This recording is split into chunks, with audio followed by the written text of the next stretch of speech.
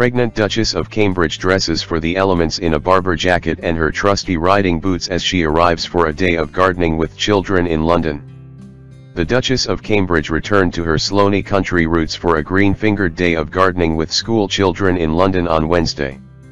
The pregnant mother of two wrapped up warm in a knitted black turtleneck jumper by temporally green Barbour jacket and black jeans as she arrived at the Robin Hood Primary School to celebrate their work with the Royal Horticultural Society, RHS, campaign for school gardening. Thrifty Kate, who is known for her love of recycling her wardrobe choices, was sporting the same pair of £475 dark mid-length Penelope Chilvers boots that she wore when she first dated William back in 2003. The RHS campaign for school gardening, now marking 10 years, inspires and supports schools to provide children with gardening opportunities to enhance their skills and boost their development. The RHS's work with schools has shown benefits for children's physical and mental well-being, and building life skills such as confidence, teamwork, and communication.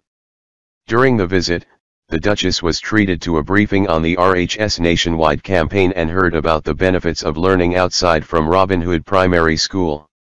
She then joined children in activities in the outdoor learning area and sensory garden and celebrated the 34,000 schools and groups now engaged in gardening through the campaign. Kate showed off her own considerable interest in gardening with the children, and even visited Buckingham Palace, a natural, outdoor home for caterpillars, wood lice, stag beetles and ladybirds. Robin Hood Primary School has developed a whole school, progressive outdoor learning curriculum with support from the RHS. Children have access to a range of outdoor classrooms in the woodland setting, including a purpose-built outdoor learning area and sensory garden. This outdoor learning gives children an opportunity to explore, consolidate, and develop their knowledge and understanding of the ever-changing natural environment. The activities are created to inspire their curiosity, stimulate their senses, and through challenging, yet achievable tasks using various real tools and natural resources, bring learning to life. Sessions aim to encourage and inspire children to develop their personal, social, and emotional skills through participation in tasks and activities that are both challenging and achievable. Helping to develop their emotional intelligence, empathy, and communication enables children to manage their emotions effectively. Just yesterday, the Duchess of Cambridge said she's absolutely thrilled for Prince Harry and Meghan Markle as she stepped out in London a day after her brother-in-law's engagement announcement.